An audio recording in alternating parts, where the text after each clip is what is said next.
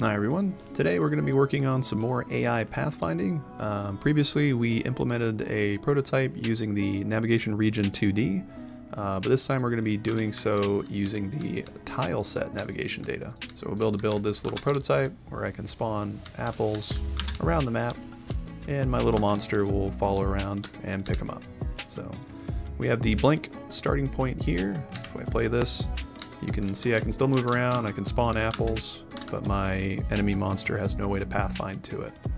So let's right click on our parent node. We're going to add a child and search for tile map. We'll hit create, and I am going to go to the inspector and create a new tile set. Have to click it twice to actually open it up. I'm going to set my tile size. I'm working with a 32 by 32 sprite sheet. And then I can actually come to the bottom and hit tile set, and then I can drag my sprite sheets and select yes to import them into the viewport here. With that done, we can actually begin to build a simple map. So I'm going to go to the tile map option at the bottom.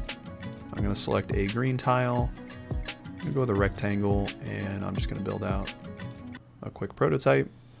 Then I'm going to select a corner and make this look just a wee bit nicer, like so. And then maybe I'll do the edges. And then it looks a little bland in the middle, so we can select a grass texture here, add a bit of scatter, set my scatter to maybe 10, and then I'll do an inside rectangle. And then it adds a little bit of variance there. Now, we're going to be working with some additional sprite assets here to actually act as obstacles, but I can't place those on top of this because it will destroy the tiles, so we're going to need to create multiple layers, which is pretty common. In this example, we'll just work with 2 layers. I'm going to create a ground layer, and then I'm going to add another element, and I'm just going to call this the obstacles layer. I can then select the layers here.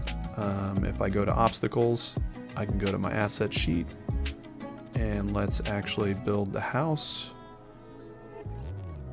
And I'm going to select my pencil tool, turn scatter off, and then I'll just add a nice little house right here. I can then select the tree, and then I can paint some trees in randomly here. And I think that'll be fine for what we're trying here. So now if I play the scene, it doesn't look so boring. There's a little bit of variance here. I can still spawn apples, but again, there's no navigation data yet, so my enemy cannot move around. To add the actual navigation map, under the tile map, go to the inspector, and in the tile map settings, there is a navigation layer. Just to add an element, and that's pretty much good. You just now need to paint the navigation layer onto the tiles that you want it to navigate across. So we can do that from the tile set settings at the bottom. Select paint. I'm going to select the green tile here. I use that one. And then I'm going to go into selecting a property and select navigation layer 0. And if I select this, you'll notice it turns like a light blue. That means it has navigation data. Now if I come to my debugger and select visible navigation, we can play the scene. Not every tile will have navigation, but you can notice when I place my apple, the little orc is able to move around. So let's go ahead and add navigation to this right here, and then I think that should complete the entirety of the map. So now I can lay apples wherever, and my little orc will be able to follow around and pick him up. If I lay him outside the map, he won't be able to quite make it. But that's okay. So now we need to work on actually blocking the enemy from going through obstacles, and also the player, because that really doesn't make a lot of sense here. We can do that with a physics layer. So in the tile map settings, go to physics, simply add a layer, and then in the 3 dots, you want to select edit layer names.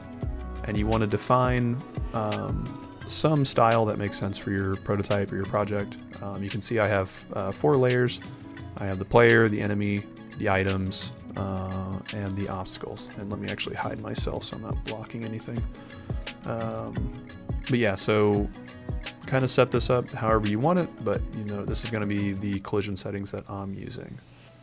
And then in case I was blocking before, this is where we're at editing the layers. I added a ground layer and an obstacles layer. Alright, so now that I added the physics layer, I need to define which layer this one is. This is going to be the obstacles, and then I need to tell the obstacles what to block. So I want them to block the player, and I want them to block the enemy. Simply creating that is not enough though, because you'll notice I can still go through the house and the trees. Just like with the navigation, we need to paint the physics onto the tiles. So go to the tile set editor, and then we are going to select our asset sprite sheet, and we'll select paint. Instead of navigation layer, I'm going to do the physics layer, and then I can just go ahead and begin to block off various items here. And then I will probably speed this part up actually.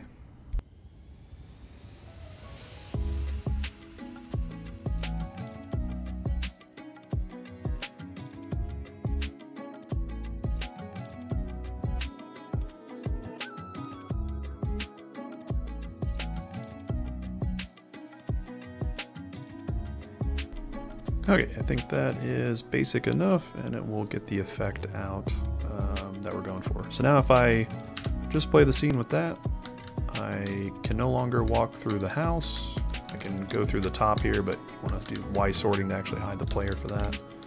And then same thing with the trees. I can't go through them at the base of the trunk.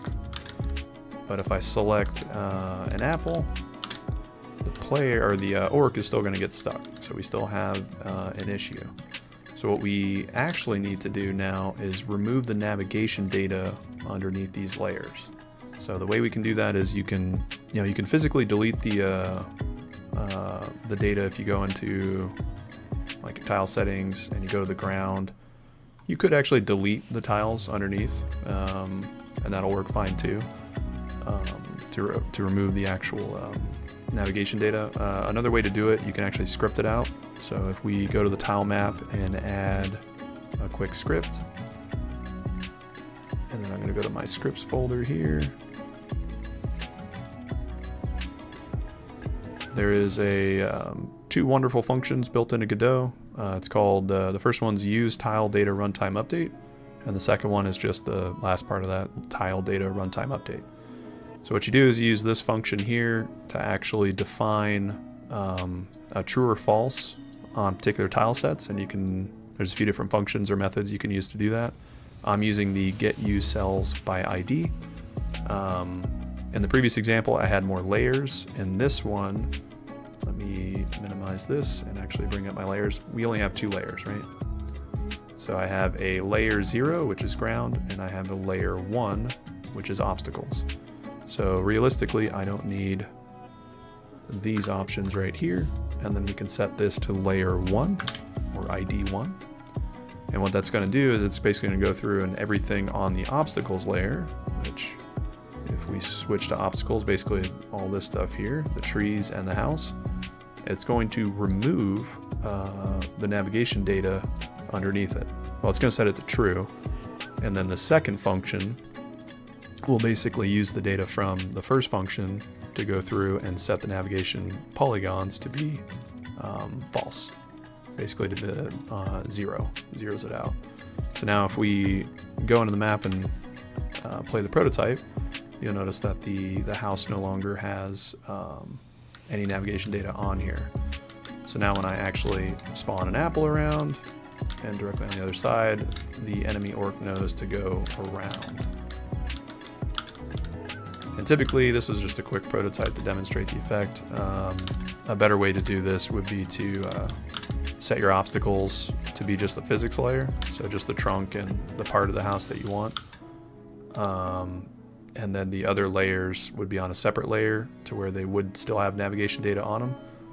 Because ideally you want the player to be able to use like Y sorting and actually go around and be hidden by the objects, and you can actually spawn an apple and have the enemy be hidden by that. So you kind of want this sort of look, which if I remove debugging for this for now, you can see you can actually, whoops, you can still get stuck. And if you have that sort of issue, sometimes it makes sense to make sure you're in floating and get your minimum wall slide angle to 0. And that can sometimes help sort that out. And let me add in the debugging. Now your enemy will have to have the navigation agent 2D attached to be able to use this, by the way. And we can enable the debugging here. So now if I spawn this, you can see he can make his way and navigate around obstacles. Pretty good. And it's a quick and easy setup. It's not too bad.